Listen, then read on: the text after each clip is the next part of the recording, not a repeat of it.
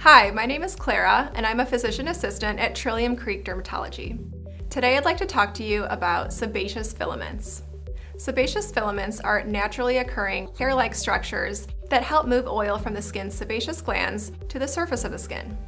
They can be visible as small, light yellow dots or waxy, thread-like structures. They're more prominent in oily skin types, especially around the nose. While these are a normal part of skin anatomy, there are many ways to reduce the appearance, such as using a product with salicylic acid or a retinol.